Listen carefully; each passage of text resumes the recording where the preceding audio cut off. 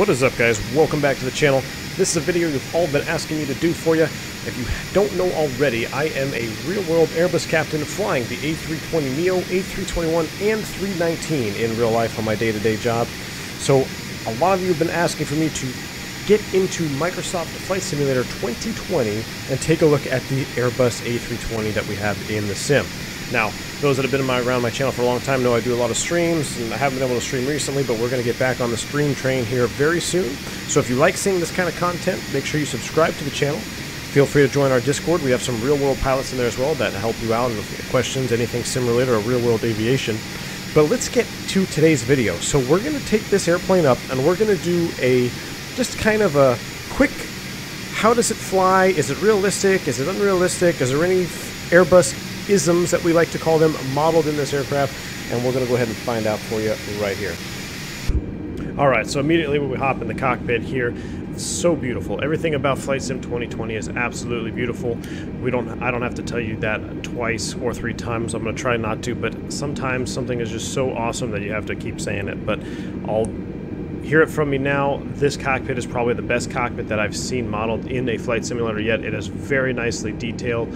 Unfortunately, there's a lot of switches that do not work and are inoperative. We'll get to that in a later video. But as far as just the texturing and the lighting and how the lighting works, and you get the reflections and the glow, it's really fantastic. So I really like this cockpit. It's absolutely stunning. Let's go ahead and get airborne, and we're going to go ahead and take this airplane through some flight tests. So go ahead and release the parking brake. And we're going to get out of here. Now, I am missing some information on my PFD. I will get to that in a later video as well. This video is basically just the flight characteristics and the feel of this aircraft. So I'm not going to talk too much about the inside of the cockpit. Let's go ahead and give it a takeoff here. We're going to spool them up 50%, let the engines stabilize. Once the engines are stabilized, we're going to go ahead and go man toga all the way up.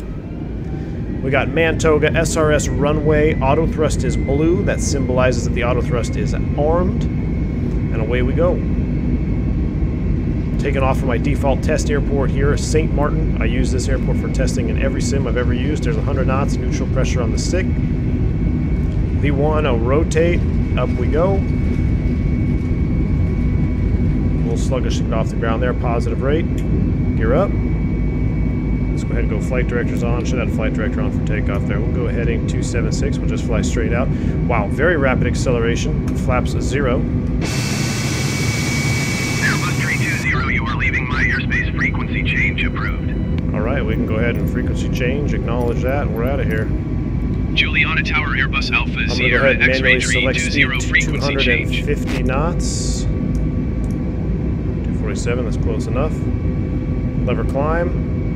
Thrust climb. Should have a little bit different enunciation there in the FMA, but we'll go ahead and, again, we're not going to go ahead and get into that today. There's 3,000 climbing 5,000. Thrust logic seems to be a tad off here, but let's just go ahead and fly the airplane. It's wanting me to nav. It should not be wanting to. We're just going to stick on this heading. I don't want to be navving anywhere, so let's go ahead and roll wings level. Here's 4,000 for 5,000. Gosh, it looks pretty, though. All right, here we go. We are leveling at 5,000 feet and right about 250 knots. So the first thing that we are going to test, I'm going to zoom in here on my PFD so you guys can really see what I'm talking about. The Airbus, there's a few protections and stabilities that are installed in the aircraft fly-by-wire system. Some of the very basic fly-by-wire modeling in the Airbus pertains to its roll and bank angle. Now, the aircraft will prohibit you from banking past 66 degrees angle of bank. You can go ahead and see this here on my PFD. I've got 10, 20, 30, 40 degrees of bank, 45 degrees of bank, and then 66 should be somewhere right over here. So I'm going to go ahead and roll the airplane. I'm going to go ahead and turn flight directors off. I'm going to turn flight directors off, flight director 1 and 2 off. We should not have any vertical speed here. I don't know why that seems to do that. Can't quite clear that out. But we'll go ahead and just leave that be at vertical speed 0. I would expect that to go away once I turned off the autopilot and the flight directors. But nevertheless, let's go ahead and see if we can get a roll in here past 66 degrees.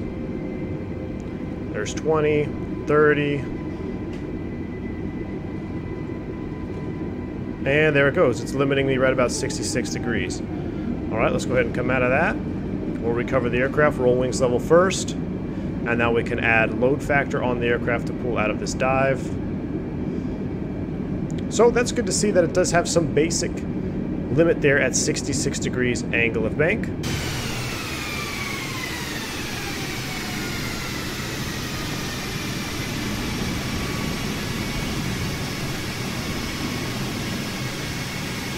Alright, now we're back leveled at 4,000 feet here. The next thing we're going to test is the 33 degree stability protection here of the A320. So the aircraft will roll to 33 degrees angle of bank, which is noted right here on their PFD. And if you let go of the side stick, the aircraft should maintain that bank angle, whether you go left or right. We went left last time, let's go to the right. There's 10, 20, 30 degrees angle of bank. I'm going to let go of the side stick. I'm hands off, and the aircraft is maintaining that bank angle. So that's good to see. We have basic fly-by-wire modeled there in the roll and bank. Now the next thing we're going to check here as I get back up to about 4,000 feet is we're going to check the return to 33 degrees angle of bank. So if I exceed 33 degrees angle of bank, let go of the side stick, it should automatically return the aircraft to 33 degrees angle of bank, regardless of where I left the bank angle. So we'll go ahead and leave it here at a little bit of a climb. It doesn't have to be a straight and level. So I'm going to come to the right. I'm going to go about 40 degrees of bank or so. And I'm going to let go of the side stick. All right, I'm going to let go. All right, so it recovers to about 22, 25 degrees. So not bad. At least they're modeling something there. It's not 100% realistic. In the real aircraft, it will settle there right at that 33 degree mark. One thing I noticed here, I'm going to do it again, it seems to snap back a little aggressively. The real aircraft does not snap back that rapidly. Let's see, I'm going to leave it there about 40-ish and let go. So it does come back pretty quick. I think that's a little fast, but nevertheless, they have some basic fly-by-wire functions modeled there in regards to bank angles. So now we're going to test the aircraft's ability to maintain a set pitch attitude along the latitudinal axis of the aircraft. So we're going to be dealing with pitch.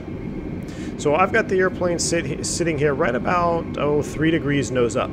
If I disengage the auto thrust, so I'm going to bring the auto thrust back, we'll disengage that. And if I go ahead and bring the thrust to idle, this trim wheel should start moving back, and we should be maintaining that pitch attitude, which you can see that the speed is coming back. Pitch attitude is holding right about 3 degrees.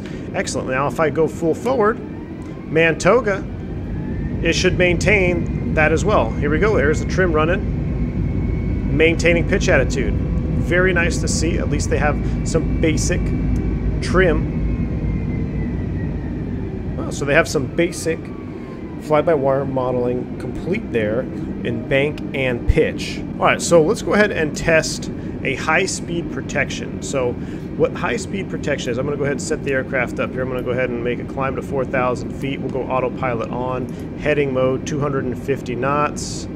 And we should go climb. There you go. Thrust climb. Give me an open climb. So in the real aircraft, if you are engaged with the autopilot and you accelerate past your never exceed speed, the airplane will actually disengage the autopilot and maintain a pitch up attitude so for not to overspeed the aircraft and damage the airplane. So let's go ahead and see if that happens here. We'll go thrust climb, open climb, up to 4,000 feet. There's alt star. I'm just going to go ahead and disengage the auto thrust now, and we're going to let it speed up.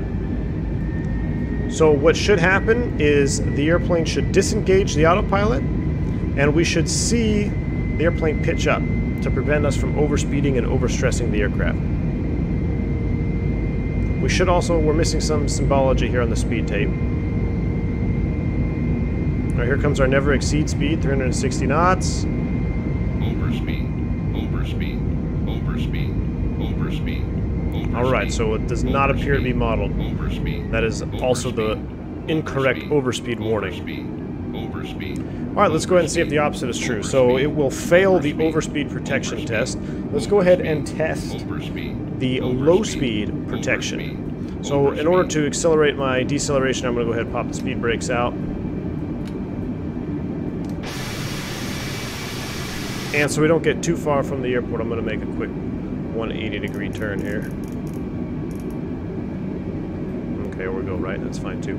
So now if the airplane is engaged on the autopilot and it is in normal law, which you can't even tell if the airplane's in normal law because we're missing quite a bit of symbology here on the PFD. That's a little sad to see, but it is a default airplane, so we'll go ahead and just roll with it. We're here to test the functions of the core functions of the Airbus. I would like to see the airplane not stall, and it should at the very least disengage the autopilot and maintain alpha prod. So here we come here. VLS is the single line. V alpha prod is the tiger tail, or the alternating yellow and black line. And okay, so it's actually engaging early there. Interesting. All right, so that's not very correct either. It's actually just go ahead and descending down, which is interesting. So I'm going to go ahead and disengage the autopilot. Let me disengage it from the 2,500. We're going to go ahead and disengage the autopilot. I'm going to recover the aircraft. So we're going to fail the low-speed protection, and we're going to fail the high-speed protection as well. Alright, so the last thing that we're going to test here is something called alpha floor. Alpha floor is a low-speed protection in the Airbus. Basically will prevent you from getting the airplane into a stalled state as a predictive function, and if it senses that your energy is getting too low, it will activate maximum thrust and prevent the airplane from stalling. It will reduce the AOA. So to go ahead and do that, I'm going to go ahead and bring the thrust levers to idle, and we're just going to configure the airplane like we would for landing here. So I'm going to just go ahead and drop the gear early. I know we're a little bit early on that.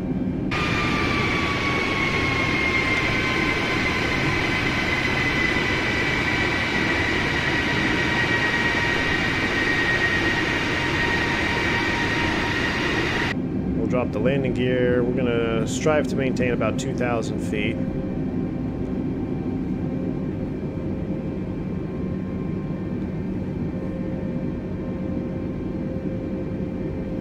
VFU -1, flaps 1. So we're going to just slow the airplane down. We're going to configure the aircraft.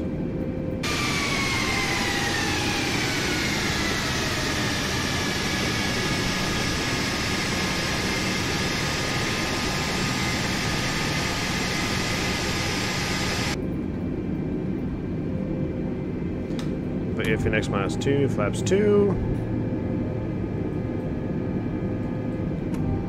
Flaps 3, and let's pay attention here. Flaps full. And let's see what happens here. We're just going to let the airplane decelerate in normal law. There we go. Alpha floor is activated. You can see my thrust levers are coming up to toga thrust. Interesting that that left engine's rolling back. I don't know why that's happening. So we do have alpha floor activation. That is pretty cool.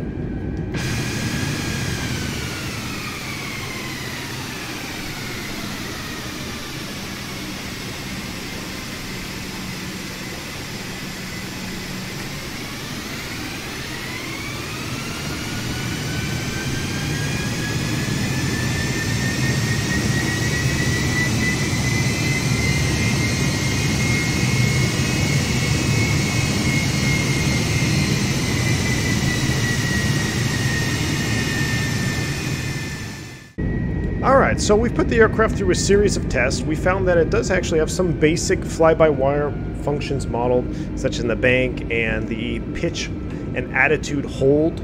But as far as overspeed protections, low-speed protections, and stabilities, which are technical terms for you real Airbus guys out there, I know, just kind of roll with it. I'm trying to keep this on simple terms.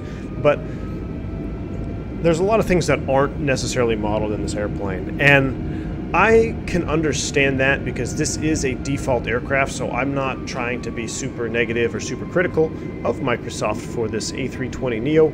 But as far as it being a realistic airplane, I'm going to go ahead and have to say no, not at its current state. Now, one thing that I will say is I think this airplane is in a position to where, if you're familiar with the Zibo team and what they did with X-Plane 11 default 737, I think this airplane is in a position where it could really do well if somebody were to take it over and make it a study level aircraft, or really put the time into editing because the modeling is absolutely fantastic. The lighting in this simulator is fantastic. There's a lot of things in this sim that are absolutely fantastic. So as far as it being realistic, I'm going to go ahead and have to say no, it is not very realistic.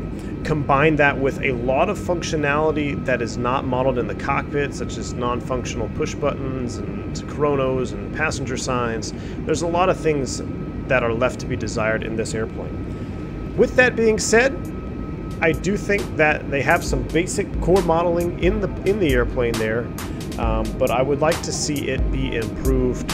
Or I'd love to see, somebody take it over and actually turn this into a study level aircraft, because I don't think it is deniable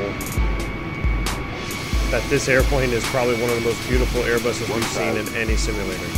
So I hope you guys enjoyed this video. I'm going to be doing a couple more videos on the A320, and we're going to talk about some of the stuff on the inside of the cockpit and some other in-depth things that I've noticed about this aircraft. So if you enjoy this content, make sure you subscribe to the channel, hit the like button. I hope you guys have enjoyed. I hope you guys are enjoying your simulators. And until next time, guys, I am V1. Stay safe, stay healthy. See ya.